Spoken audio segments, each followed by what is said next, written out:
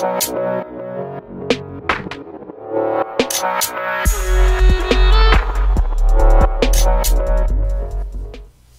guys, welcome back. In today's episode we are going to cover the wing on this Mugen Civic. So let's just jump into it. Alright, as normal we're going to start by creating a new layer, and we are going to call this layer the wing. And what I'd like to do when I start is kind of build up. So I'm going to start with what I feel like is going to be on the bottom part of this layer, and that's these little shadows over here that are cast by this wing. So we're just going to quickly draw a couple of paths down here, and using our pen tool and our eyedropper tool to select fill color, we're just going to draw a couple of paths to make this shadow. So grab the eyedropper, select the color, and then I'm going to open up this and drag the path below the other one, because it's all about the proper layering of the different shapes that you draw. So now I'm moving on to this darker shadow here, and it's a very thin sliver over here, so it doesn't look like much, but we're just going to keep this simple, and we don't need to draw this bottom line. It can be pretty rough because we're just going to take that path and we're going to drag it to the bottom of that layer. Great, now we can double click that box to bring up the color picker and select a nice dark shadow color for that shape essentially. Okay, so now we're going to move on to the wing itself, and we're just going to start by drawing a basic outline. This is kind of like when we're drawing the main shape of the car. So just getting a basic outline that all of the highlights and shadows are going to live on top of.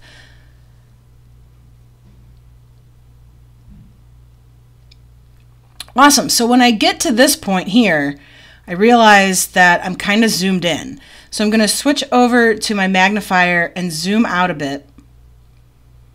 And I've let go of the path that I've started drawing. So in order to grab that back, I'm going to get my screen set to where I want, switch back to the pen tool, and when you see this slash pop up next to the pen tool, that diagonal slash, that means you can click on that anchor point and just pick up that line where you left off.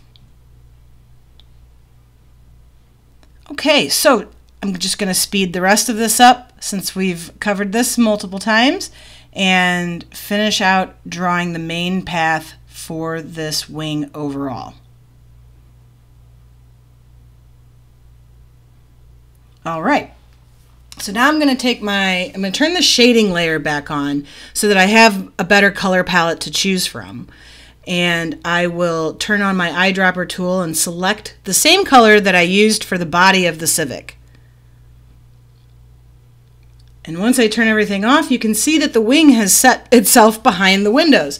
So I'm going to take the windows layer and just drag it underneath the layer that I'm going to use for the license plate. And that puts that wing layer right on top, right in front of everything. So now we can turn off a few of our layers.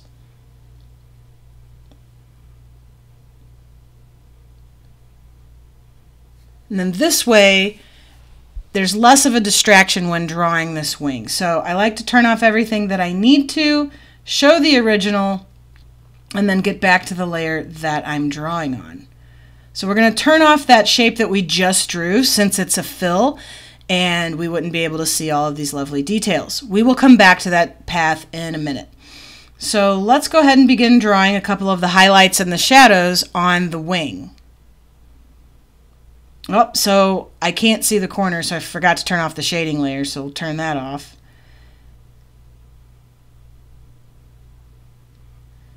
And then now we can see the whole path that we're going to be drawing here. Awesome. So we're stuck on a fill right now, so I'm going to switch this back over to stroke and just speed this up a little bit and finish drawing out a couple of these highlights and shadows. Now I drew that line like that so that I don't have to be exact, just like this one. Don't have to be exact. In fact, I'm drawing a little bit in on the path that underneath of it. But that's because we're going to take that first highlight path that we drew and we're going to drag that back up to the top so that that sits on the top. All right, so now I'm going to come in and just draw a couple more shadows down here to give a little extra detail. And all of these colors can change. Right now the goal is to just get the paths drawn, and we can adjust the colors later, which we will do. Okay, so now this looks kind of like a mess, this shape here.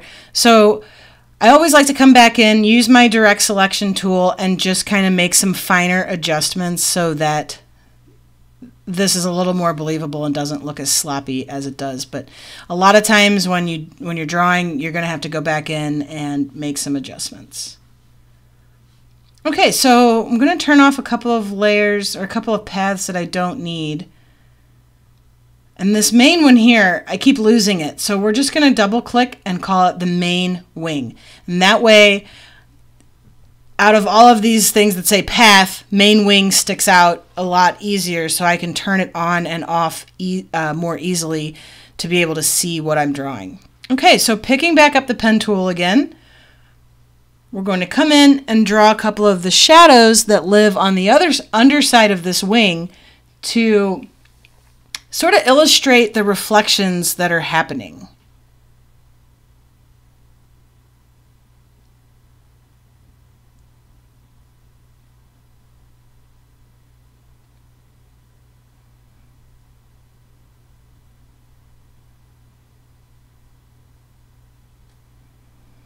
And again, I'm just drawing the shapes right now. I'm not worrying about assigning the colors just yet.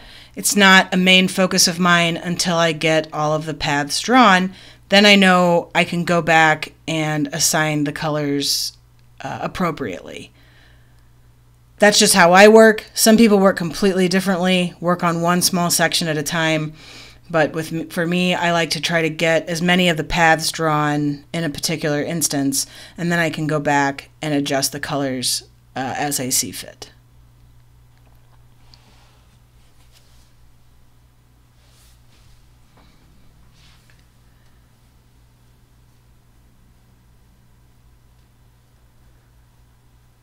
And then likewise, like for this dark shadow or this dark black part here, I'm not going to draw behind there because I'm going to simply drag that to the bottom so that it sits right on top of the main wing path.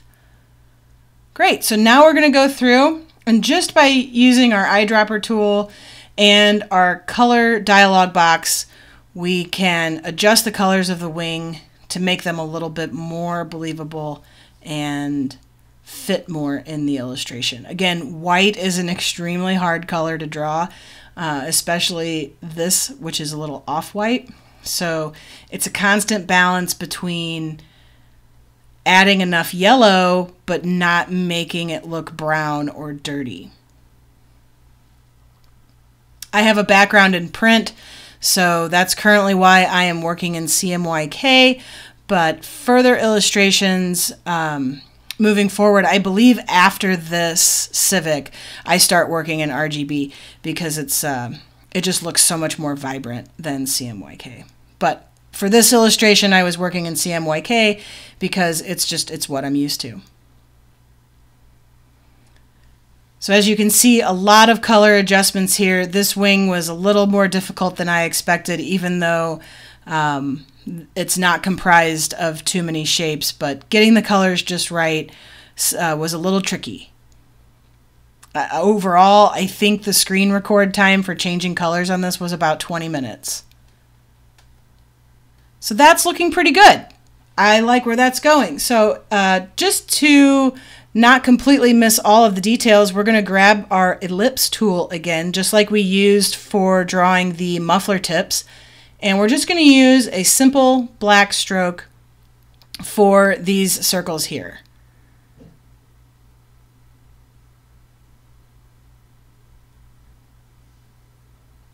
Great.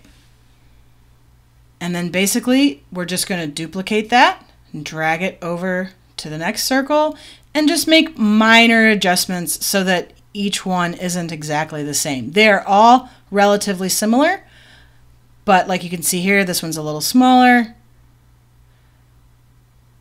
So we just want to make sure that we're making the necessary adjustments. This one's a little bigger. Great.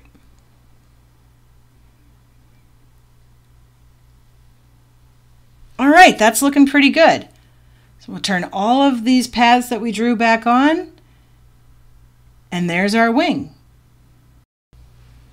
All right, guys, in the next episode, we are going to cover the amazing taillights on this Mugen Civic, so be sure to stay tuned for that. That's coming up soon. As always, thanks for watching and hitting that like button. If you're interested in more Adobe CC tutorials and other car-related nonsense, consider subscribing and hitting that bell. Also, be sure to check out my Instagram and Patreon pages, which are linked below, and I will catch you guys in the next one.